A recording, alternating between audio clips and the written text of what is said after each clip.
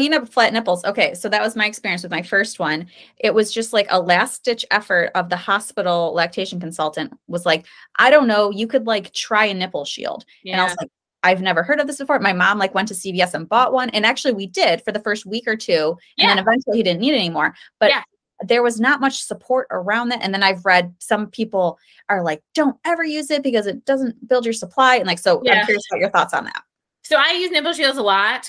I have all this, they're sized. I don't know if you knew that. Nope. They come in various sizes and shapes and textures. Technically, we cannot use a nipple shield until your milk is transitioning. So you cannot feed with colostrum on a nipple shield. Got it. So most likely in the hospital, you should not be handed one unless you're there a really long time. It's kind of like trying to suck like honey through those like teeny tiny coffee stirrers. Like, it doesn't work.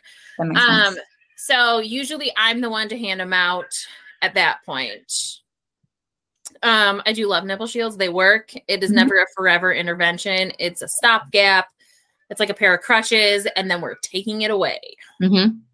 So yeah, it's the difference between like getting going that first week and not. I was so thankful for it. Yeah.